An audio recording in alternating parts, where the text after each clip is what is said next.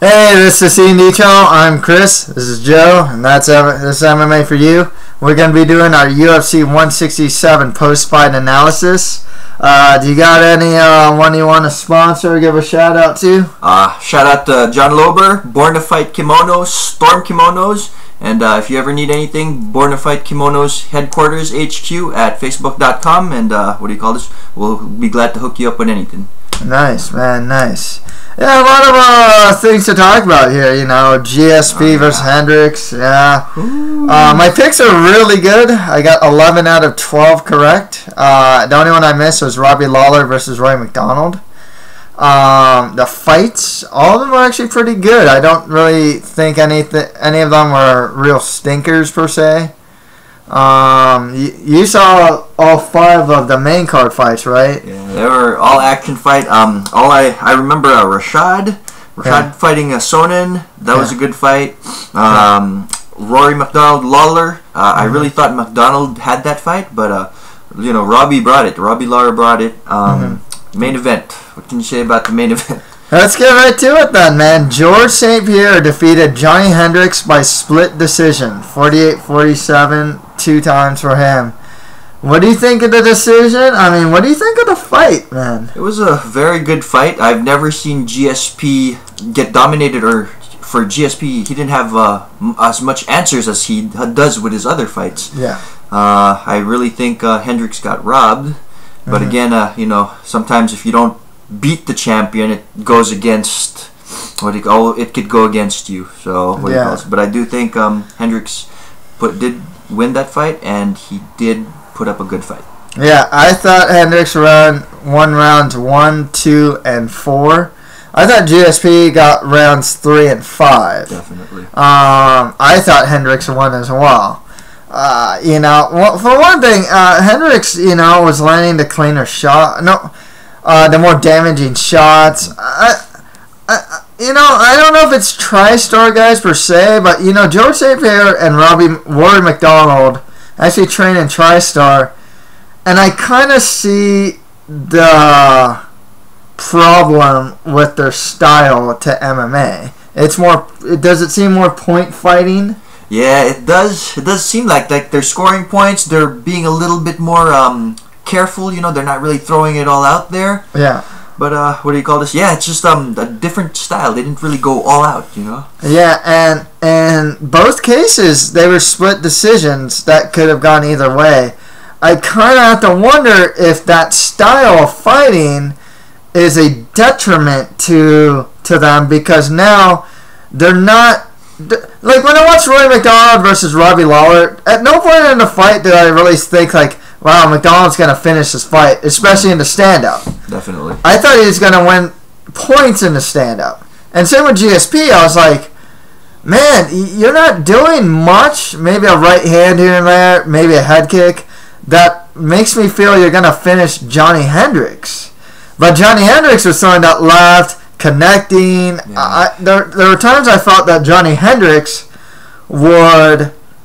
could finish the fight. He looked like he was trying to finish the fight, whereas George St-Pierre was trying to win a decision. Is that fair to say? Yeah, Johnny Hendricks, he definitely had more oomph, just more punching power, looked much better. First round to 5th round, definitely he was throwing the harder shots. The wrestling was amazing. Wow, just I've never seen GSP actually be put down. Be stopped in that division, and I mean in that type of in the wrestling game. Man, Hendricks' takedown defense, and that guy's strength, man. He gets up against a cage. I mean, it looks like he'd muscle his way out of that and put Johnny or George St-Pierre's back against a cage. I mean, you can tell he's a really strong guy, man. He was noticeably angry at the post-fight analysis, and now, you gotta wonder about the post-fight interview that Rogan gave to George St-Pierre. I mean, is he retired? I mean, is GSP retired? What do you think? Probably taking a step back from everything, like he said, but I do want to see that rematch. Johnny, right? Johnny Hendricks. Yeah, Johnny Hendricks. Yeah, he definitely deserves a rematch. All hands down to GSP. He's been dominating for a long time. Big fan of GSP. I was actually going more on, I was actually thinking GSP would be more dominant or catch him in something in the later rounds, the 4th and 5th round. But hands down to Johnny Hendricks. He stopped GSP's game plan, and hopefully GSP would come back, and it's not the end for GSP. What do you? I don't know if you've been following all the other champions as of late, but if you saw like John Jones fight Alexander Gustafsson, very close fight. They're not super dominant. Chris Weidman knocks out Anderson Silva. Yeah. This fight, you're not seeing that ultra dominant guy. Even Jose Aldo hasn't been looking super dominant. Are we seeing these young guys kind of stepping up now, beating these like once dominant champions? I mean, is that what's going on or what? Yeah, it could be. The champions like GSP.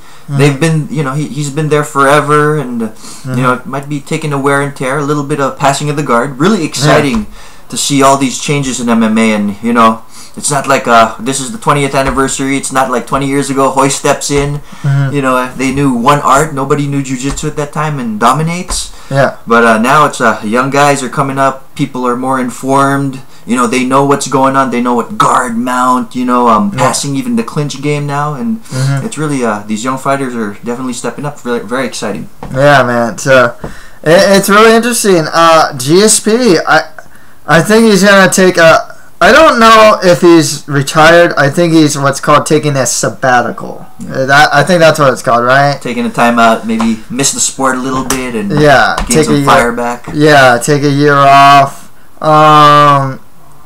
I'm going to say this, too. As much as George St-Pierre is getting these great trainers and this great training, I think he's kind of hit a ceiling.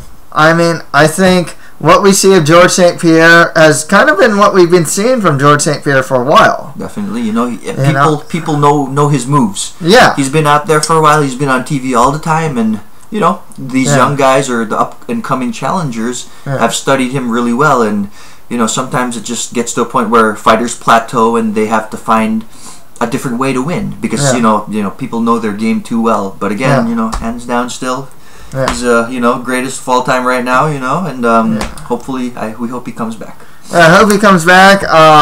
Gustafsson didn't get the immediate rematch against Jones, and if GSP is taking a sabbatical, the only thing that makes sense would be an interim title. Johnny Hendricks, Robbie Lawler, I think is the one that makes the most sense. Look good.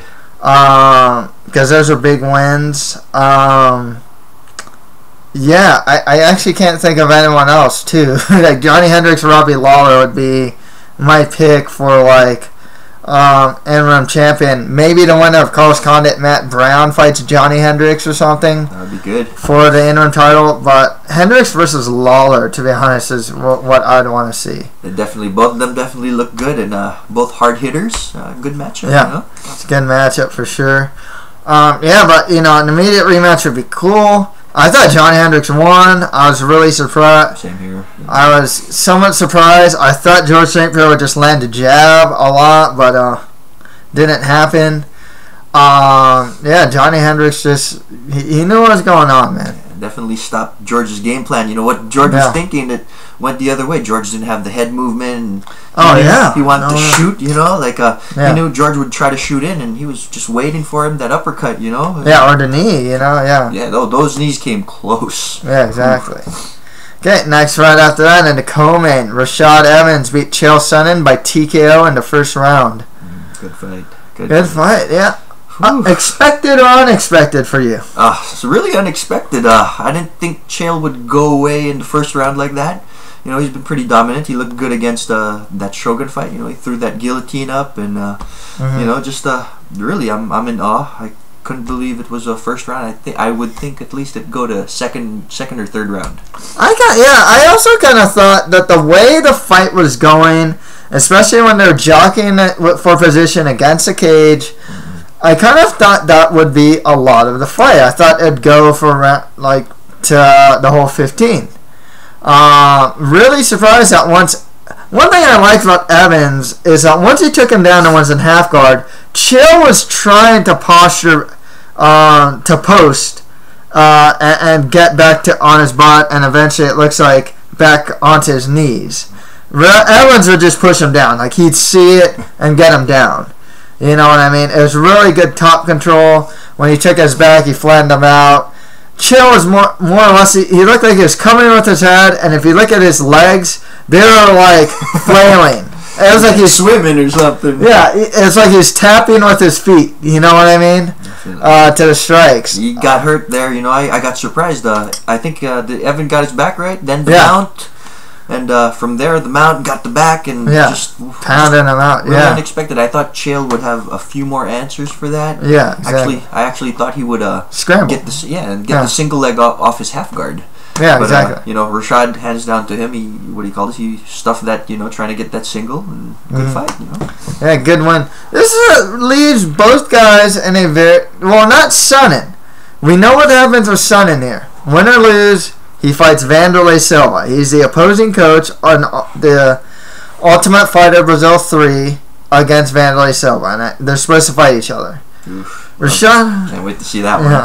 Rashad Evans, though, weird position. He's coming off a solid 2-fight win streak over Dan Henderson and Chael Sonnen, 2 top 10 guys.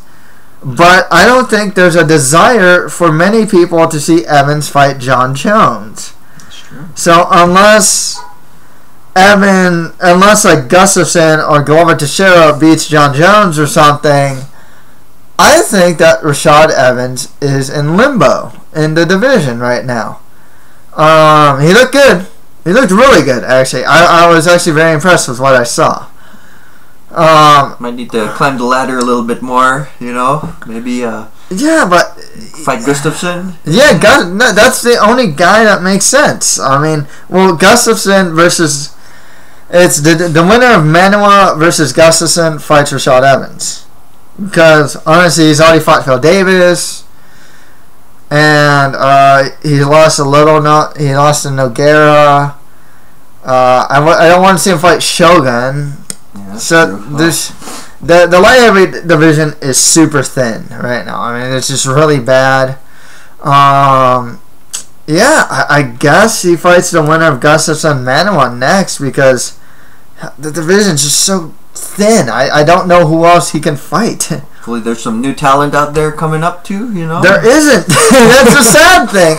There's like 3 guys in Bellator, and there's like some really not so great prospects in the UFC, you know? I mean, we have yet to see. Ooh. We have to see how it goes. It's not the greatest division right now, but yeah, we'll see what happens. Nah, man. Tito, need to heal. Rampage versus Tito. Oh, man.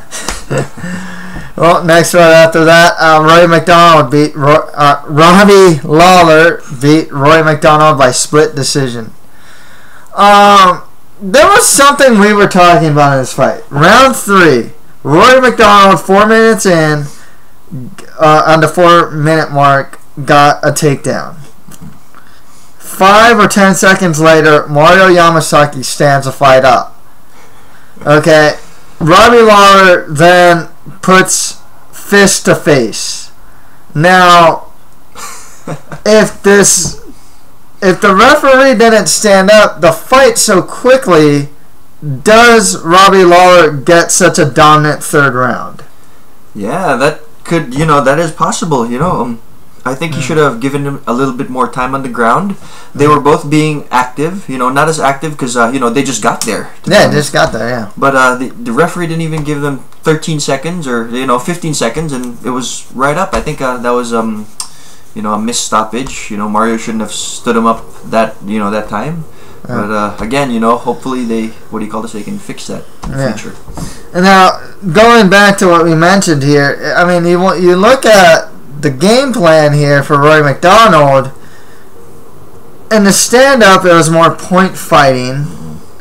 I mean, I just didn't see any strikes in his stand-up that made me think, dude, he's looking for the man. That right hand, if that right hand connects, Lawler's done. Or if that head kick connects, he's done. Or if that knee connects, you don't see that with Roy McDonald. He looked like he wanted to counterpunch. He knew. I felt like he knew that Lawler, you know, he's always got that one punch knockout power. And I think McDonald was trying to, you know, he was aware of that, and he tried to back up and try to counter punch, you know, like a Chuck Liddell style. Yeah, but it didn't do too well for him. The problem with the Chuck Liddells, when Liddell counter punch, he'd throw an overhand right. When Roy counter punch, he'd throw a jab. You know what I mean? It was a lot different. Good win for Lawler, man. You know, this is actually a 3-fight win streak in the UFC. 2 of them are by finishes. Roy McDonald's one of the top welterweights in the world. I think Lawler could get a title shot actually after this. Good comeback for him. Yeah, great comeback, and he's looked good. His takedown defense is solid, and his stand-up's good. He's not brawling as much. He's still patient. He's a little more patient now. Oh, he's kicking a little bit more. Yeah, he's kicking a little more. I like what I see from him. You know. Maybe a Nick Diaz, Robbie Lawler rematch.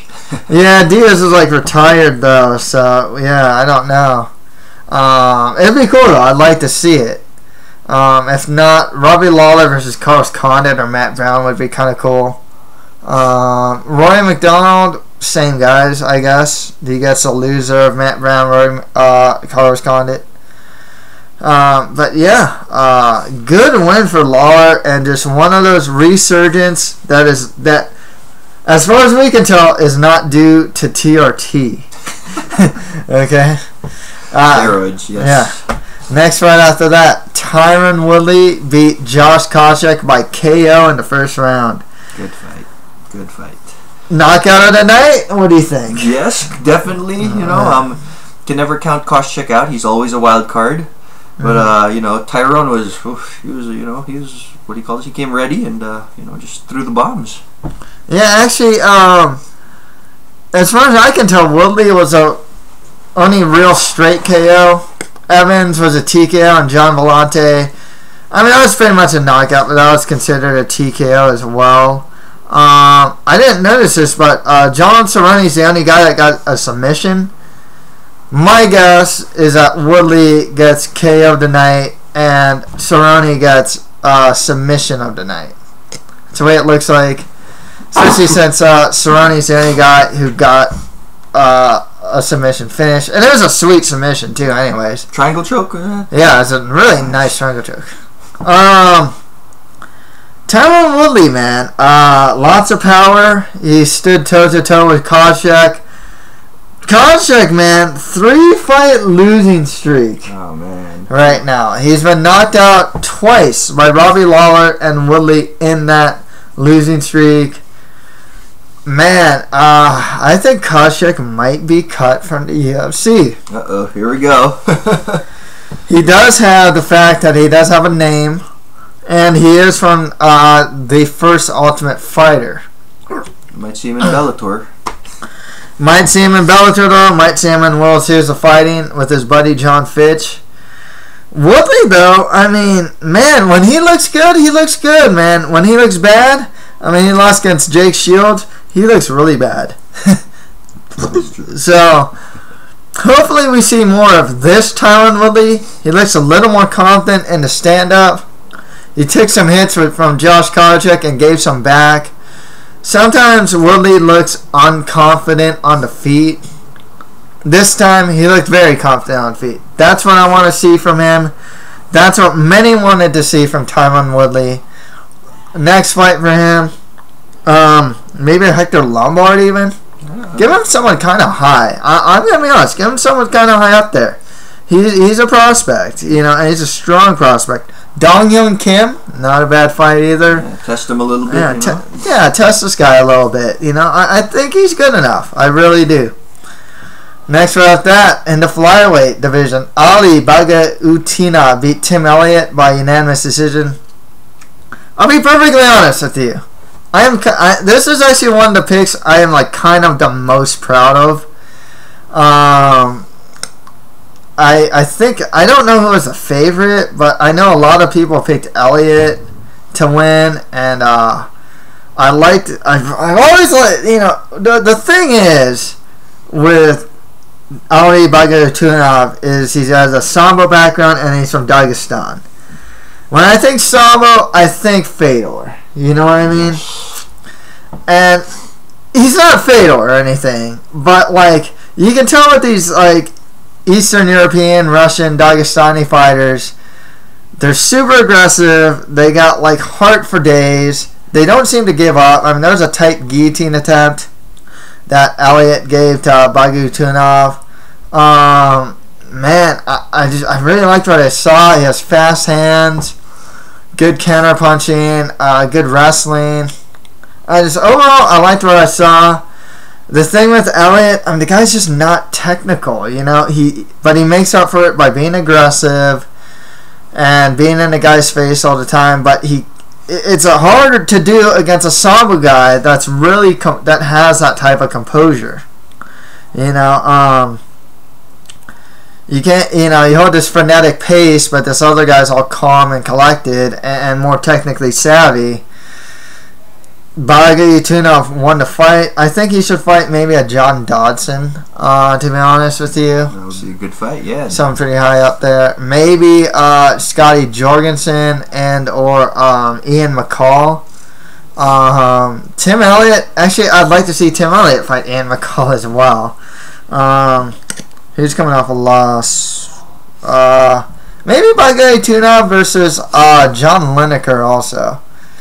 And maybe Tim Elliott, you know, there's guys he can fight. The division's not very big.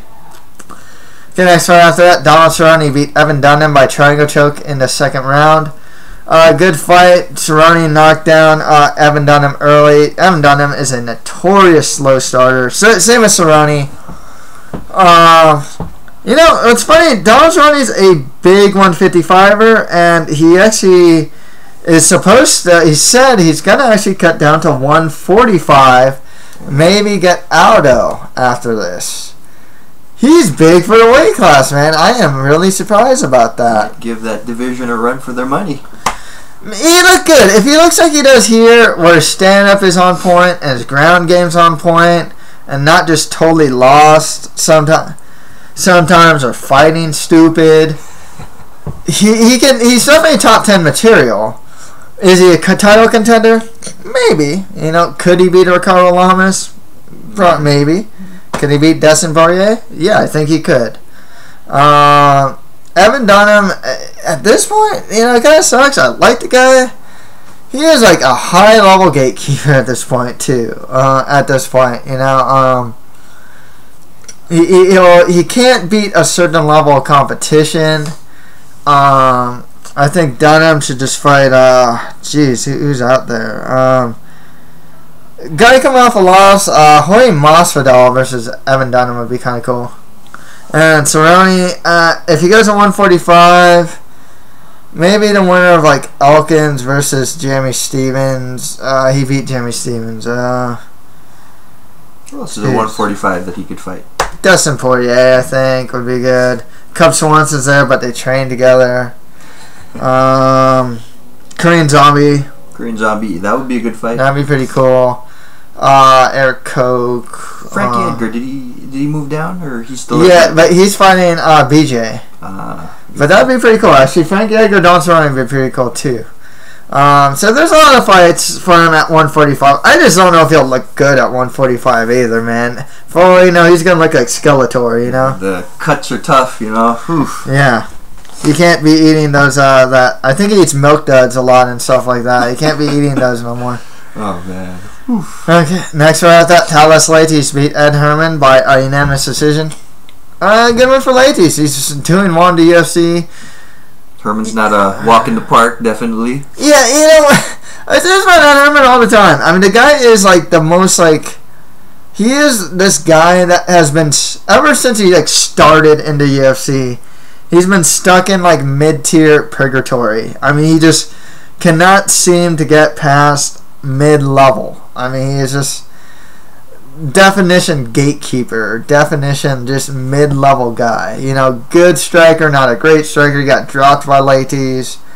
Good on the ground, but not great on the ground. Good wrestler, but not a great wrestler. You know, he's like... But tough, you know, really tough.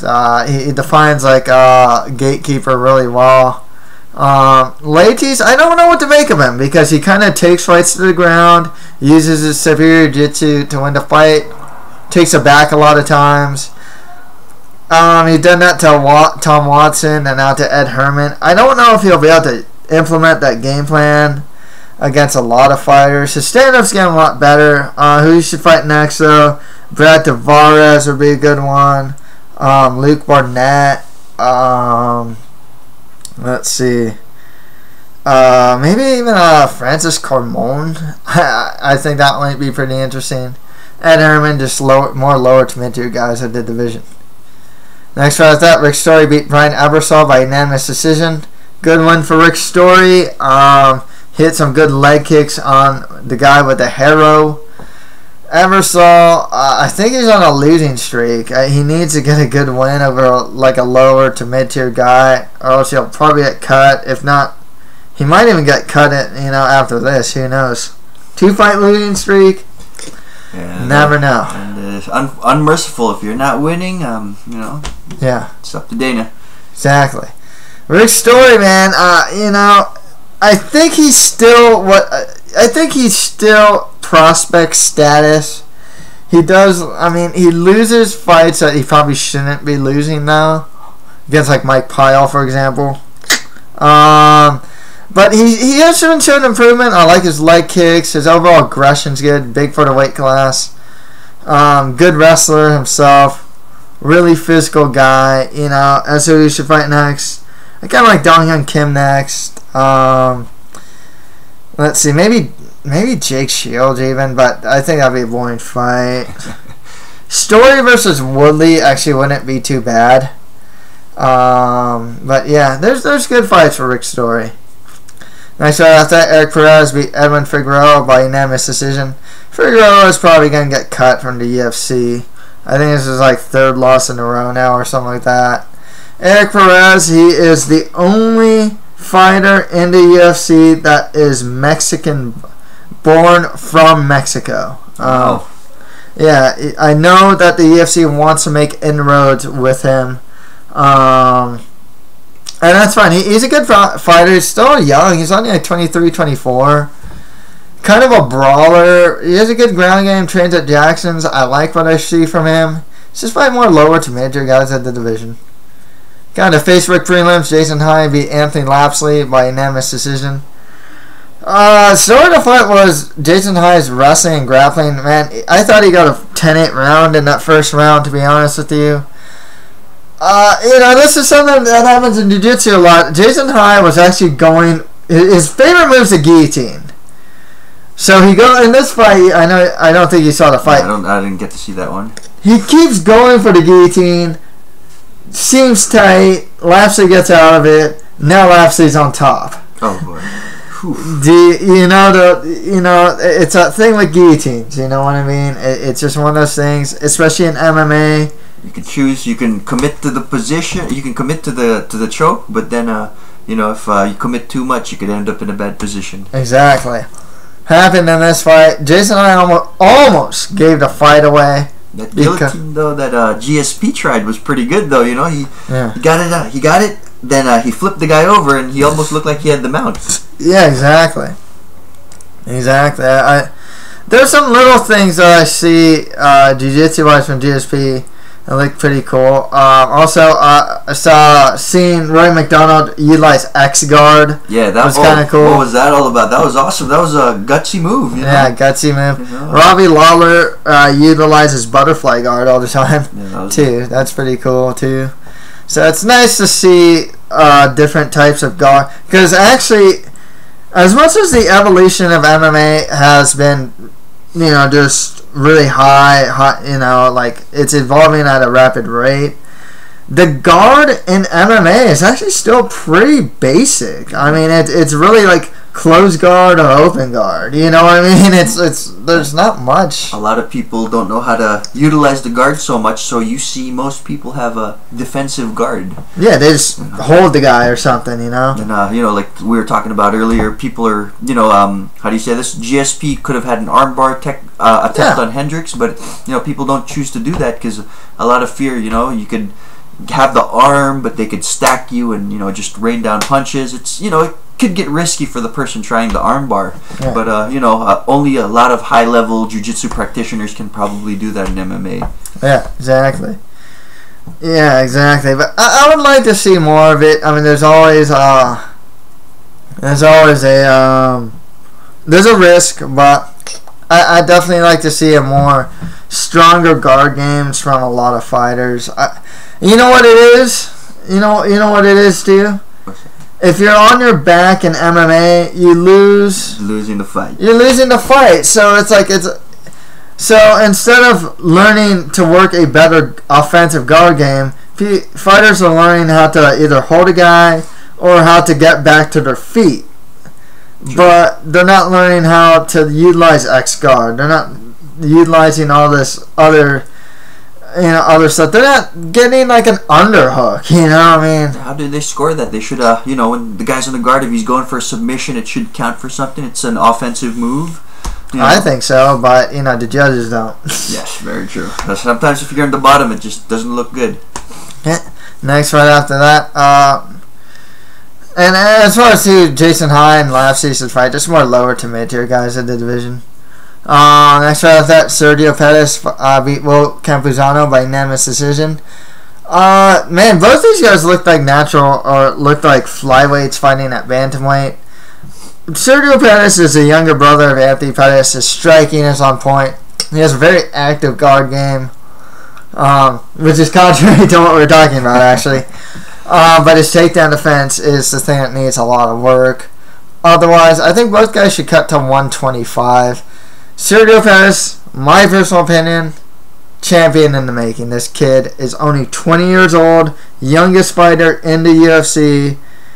His striking's already really good. His ground game, his BJJ is solid. Only gonna get better, man. I like what I see from Sergio. He's just fight more lower to mid-tier guys. Will Campuzano too, man. That guy's a tough guy to fight. First fight in the UFC, that's a pretty tough fight. But yeah, both guys are some more lower to mid-tier guys of whatever division they choose. And finally, John Volante beat Cody Donovan by TKO in the second round. Cody Donovan's probably going to get cut from the UFC. He has 2 losses in a row. He's not much of a prospect. Volante, man, the guy looks like his ceiling is like mid-tier. He trains with good guys. Trains with like Chris Weidman, who's in his corner. His striking's not bad. His wrestling isn't that bad. But, the guy just, he can't seem to get past a certain level in his progress as an MMA fighter. Just more lower to mid-tier guys of light heavyweight. That'd be like Fabio Maldonado, Ryan Jimmo, there's such a thin division, man. So yeah, that's pretty much it for our post-fight analysis for UFC 167. If you have any comments, just leave them below. Got any final words, my man? Really, great night of fights. The main event was, all of them were really good. A little short, first round, second round. Mm-hmm. What do you call this? GSP retiring. That's kind of a shocker. It was all over the Facebook post, but more power to him. Hope we see him in the future, and would love to see a Johnny Hendricks rematch.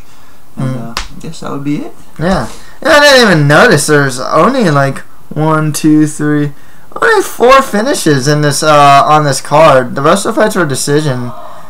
I liked most of the fights on here though, so yeah, good card nonetheless. And yeah, that's pretty much it for MMA for you. Thank you guys very much.